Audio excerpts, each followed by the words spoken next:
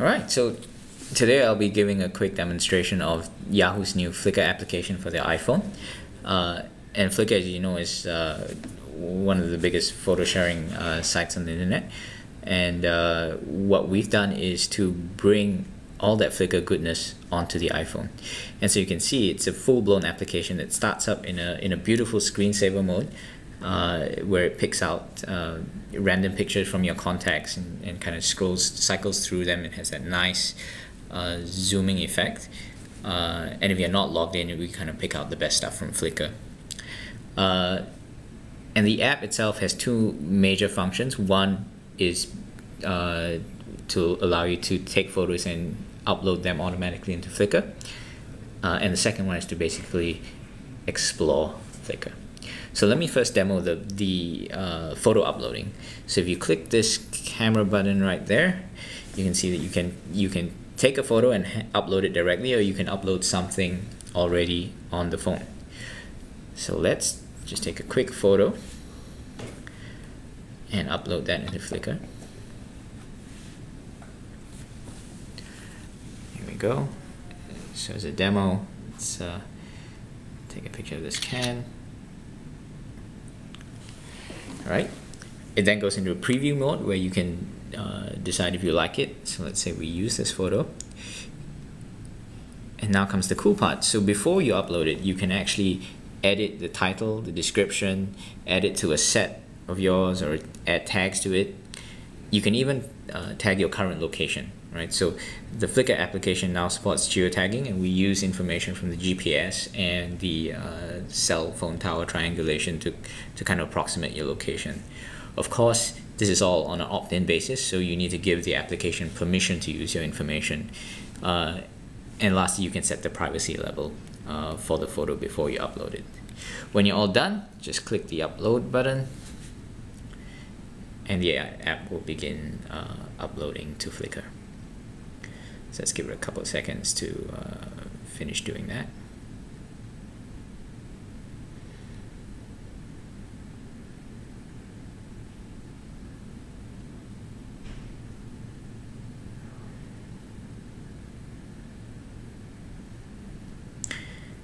And the upload's done. So now if we then kind of explore the rest of the application, recent refers to kind of recent activity comments that have been done by myself. So as you can see, I'm logged into the application. I've left some comments on some of my friends' pictures here. So this is really a good way to see what's been happening. Recent uploads refers to uploads from my contacts.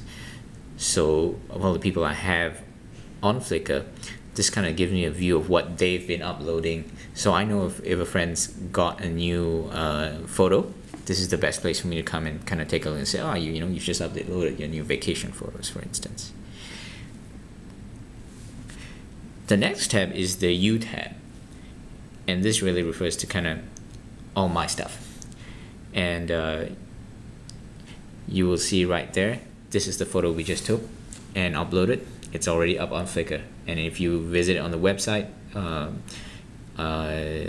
any of my contacts or anyone can actually see that photo now. So this is the part about exploring Flickr. This is, of course, exploring my own photo collection. I can take a look at what sets I have, take a look at some tags that I have, so you can really kind of just really dig into your photo collection. So if you have thousands of photos that you've just been uploading, this is a great way to kind of pull out some old stuff you haven't seen for a while and kind of find out new and kind of enjoy your photos. The last piece of the application is the Contacts tab, and this tab really gives you a view of all your friends who you've added as contacts. So I like Carve.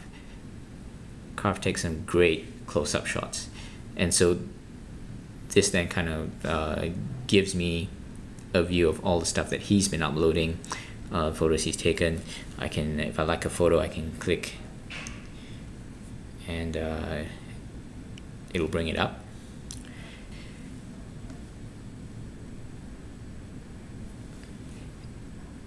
and I can even comment on it, and I can see what other people have said about it as well.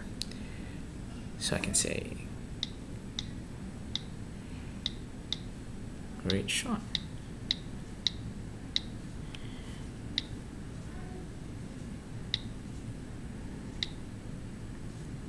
And post that up.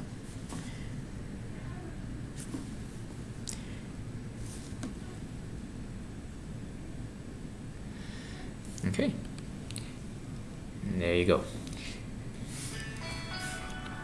One last thing is the ability to search Flickr for almost anything you like. So you can just tap on the search bar here, and I've done a search on, let's say, space, for instance, as a keyword, and you can instantly kind of get all the photos that match that tag or that description. And again, it's another wonderful way to just go through all the great content that's on Flickr and explore that.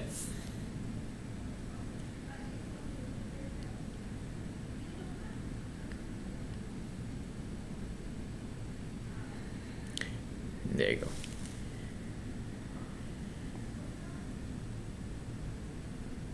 And that's it. So that's really the Flickr application for the iPhone.